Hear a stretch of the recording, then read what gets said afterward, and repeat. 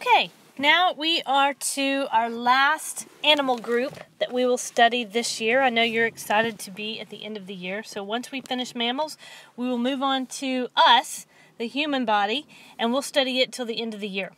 So as we look at mammals, we're going to look at Tonight we're going to really just look at the 6 characteristics of mammals.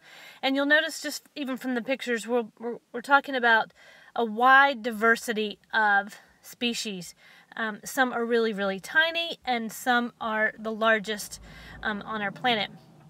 Now, I should also just make a quick note that I am sitting at the ballpark for my son's baseball practice, so you may hear a coach, you may hear cars drive by, but I'm in my little minivan watching my son practice and doing biology all at the same time. So just bear with me if you hear strange noises. Okay, so you have a guided note sheet, and hopefully I'm following it along with you. Hopefully I will answer all of the questions on here. If not, just let me know in class tomorrow, and I'll answer those for you. The key mammal characteristics that I want you to note are that they do breathe air. And why don't you just write out to the side that they breathe air through their lungs. They are all warm-blooded or endothermic, which means that they can maintain constant body heat regardless of what's going on in the weather outside. They do have a 4-chambered heart. They have specialized teeth, and we're going to look at those. They also produce milk for their young in mammary glands. And they all have hair. And I know as you begin to think about some of these animals, you're thinking, I don't know that a whale has hair. But they actually have hair around their mouth. And even elephants in that dry, scaly skin, that's actually what keeps them cool in those hot temperatures. Are the mud and the water will get down into the very tiny hairs and actually cool them off. So I have a video here for you. Hopefully the echo will not be there. I will try to play it back before I post it, and hopefully all of that works.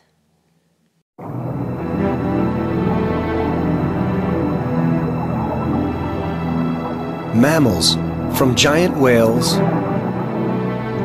to small mice to great apes, much like ourselves, are among the most advanced of Earth's creatures.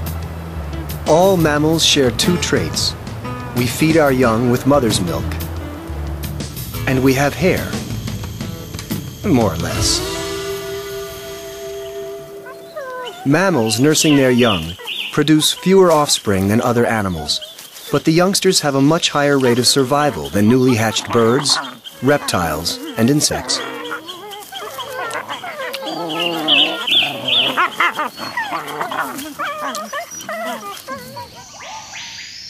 This young orangutan will stay with its mother for 8 years. Hair, like the coats worn by these high alpine guanacos, offers mammals another advantage. Hair and the sweat glands that come with it helps mammals stay warm in cold climates. Over time, mammals have moved into nearly all of Earth's habitats. Polar bears have adapted to life in the Arctic, where the inhospitable cold makes fur coats essential. Marine mammals, like porpoises and humpback whales, thrive in cold oceans. They still have a few hairs around their mouths, but a more efficient underwater insulator is a thick layer of fat, keeping heat in and cold out.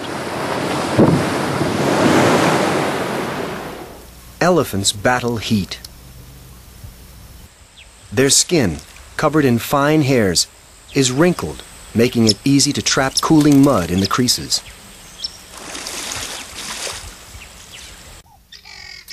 Spots on the coats of leopards and cheetahs help them hide.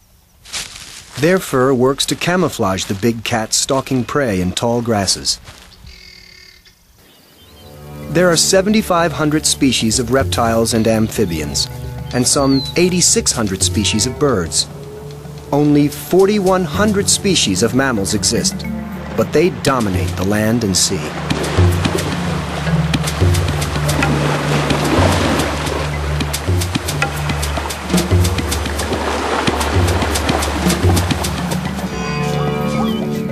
Mammals have evolved with greater speed and agility than most other animals.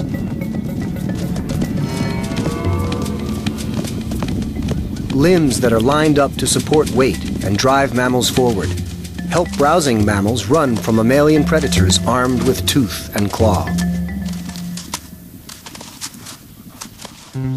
And when natural advantages fail, some mammals fashion tools to help them out. This orangutan is working on a spoon to help him scoop ants out of a tree. Tool making was once thought to be a skill exclusive to the human mammal, but all great apes and some other animals make tools. So what separates us from the rest of the mammals? Our ability to communicate? To parent? To show emotion? Perhaps a better question is to ask what makes us all so alike.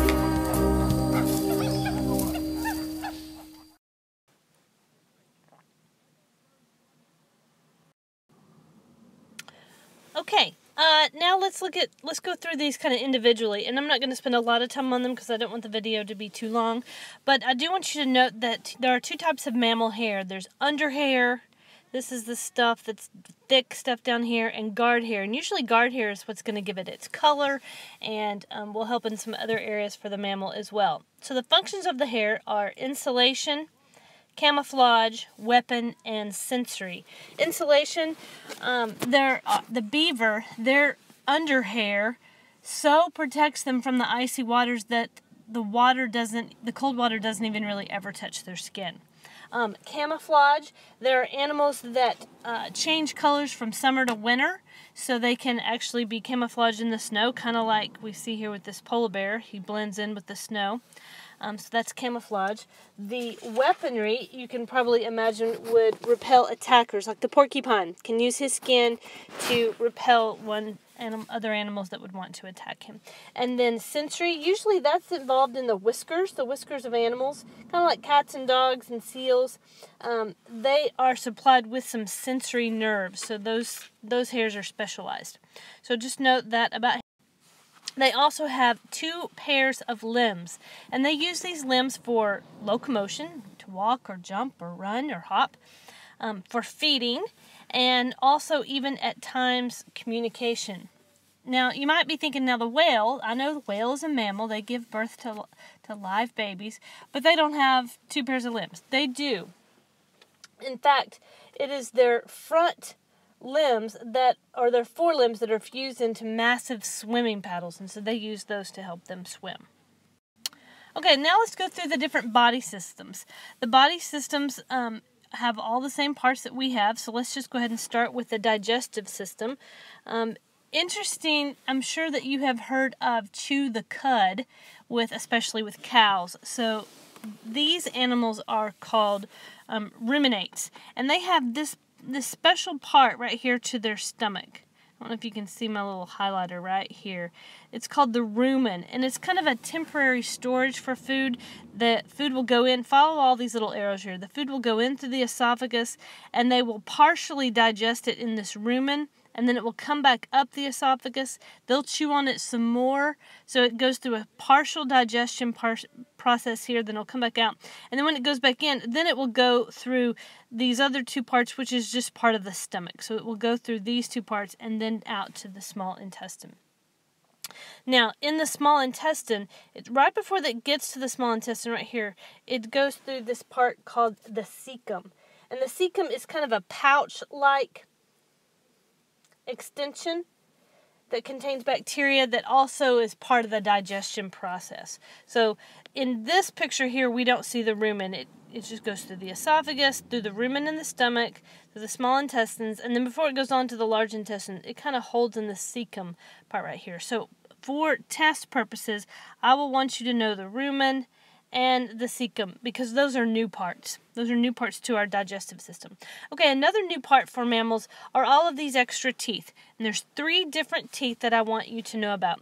There are the canines, and they're located here in kind of a pink reddish. And then there are the molars. It says molars and premolars. I just want you to know molars. And then the incisors. Those are the front teeth right here that would be involved in cutting, gnawing, and grooming.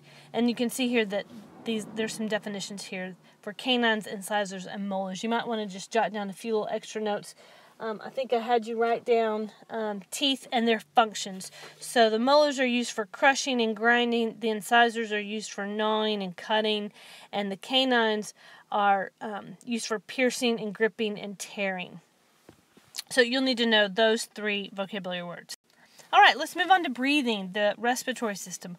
All the same parts. It has a lung and a trachea and a bronchus, but there's a few new parts that I want you to know about. There is the larynx. This is what gives mammals their voice box. So for the bird, it was the syrinx. That was their song box.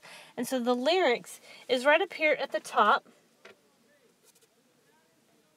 And this is where air passes down the throat. And this is the voice box. It's kind of made of cartilage, and it contains the vocal cords. This is where vibrations happen to where you can actually produce sound. The other new part that I want you to know about is right here, and it's the diaphragm. This is what separates the lungs from the abdominal organs. This air is drawn into the lungs by the contraction of the dome-shaped diaphragm. And then this bottom picture here, I just wanted you to see the air goes in and the diaphragm will flatten. And then when air goes out, the diaphragm is pushed up.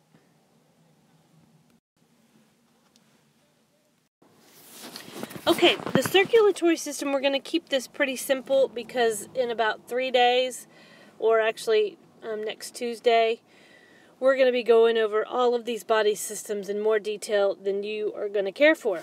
So as far as this chapter, the things that I want you to know about the circulatory system are 3 key features. They have a 4-chambered heart. You can see this right here. The heart is right here in the center. And it really only looks like 2, but 2 are the ventral side, 2 are the atrium side. These side parts here are the capillaries and the veins that are going into the lungs. So they do have this 4-chambered heart. Then they have they're able to maintain constant body temperature regardless of the temperature that's outside, which allows them to function at high metabolic rates. So 2 of the things that I wanted you to note on your note sheet. Name 2 ways that mammals use their circulatory system to adapt to the weather. Dogs are going to cool off by panting. They're going to cool the warm blood that's directed to the tongue and mouth lining when the animal is overheated. Now, also, an elephant has a similar way. They have thick skin that serves as protection, but it also holds heat. The network of blood vessels in the elephant's huge, thin ears, however, bring blood near to the body surface and can cool it quite a bit. Now, small animals and large animals are going to hibernate. So I'm giving you about 2 or 3 examples here. Hibernation. Now, bears, when they hibernate, they will wake to usually go to the bathroom. You can actually wake them up. But for these small animals, their metabolism is going to slow so much to the point that they become unconscious. And this helps them when the temperatures are so low and their food supply is very reduced. And that all happens from their circulatory system. Okay, now let's talk briefly about their nervous system, and which also involves responses to stimuli. The only really part that I want you to know about the brain is their cerebrum. This is the largest portion of the brain right here. This is the spinal cord, and this kind of dark purple part with some lines in it, that's the cerebellum, but the part that I want you to note for testing purposes is the cerebrum, and that's where intellect and instinct happen. This is a horse brain, but it's very typical of other mammal brains as well. Now, the 2 keenest senses for a mammal are their smell. That's why dogs are used for hunting, and dogs are used for law enforcement, for drug sniffing purposes. But also, probably their second keenest sense is hearing, especially in bats. And you can see here how they can find their prey due to their innate sonar capabilities of catching sound waves. So those are the keenest senses for mammals. Okay, the last part is the reproductive system. There are 3 characteristics of reproduction that I want you to note and to remember. The monotremes, and we briefly talked about those a little bit when we were talking about fish. and other egg-laying animals. Monotremes are mammals, but they do lay eggs. So they are oviparous. But they have hair, they have mammary glands, and so all those things make them a mammal. Then the second one is placental. We are placental. This is where the babies are actually developed and grow and mature inside the mother's womb in a placenta that connects to an umbilical cord, and she's able to actually nourish them for the entire time that they are developing. And the third type of reproduction for mammals are marsupials. Now, I've given you here just a few examples: koala bears, kangaroos, some others that I want you to just kind of research on your own. But marsupials, their babies do not develop in a placenta. The babies actually grow and develop inside that pouch. Now, some pouches face the front, some pouches face the back, and so those will just be dependent upon the different types of species. So for your notes, just make sure that you list these 3 types of mammal reproductions and give me an example. So we have the duck-billed platypus for the monotremes. Just about any animal that you can think of: dog, cat, elephant, tiger, lion, human, all of those are placental. And then these 4 right here are examples of marsupials. Okay, that is the end of tonight's lesson. I'll probably have a Google Doc sometime a little bit after 7:30, so check back for that. But go ahead and get your notes. And the Google Doc will not be very long. If I decide not to do one, I'll send out a text and tell you not to worry about it. But I do want you to watch the video and take the notes regardless of the Google Doc. Okay, have a nice evening.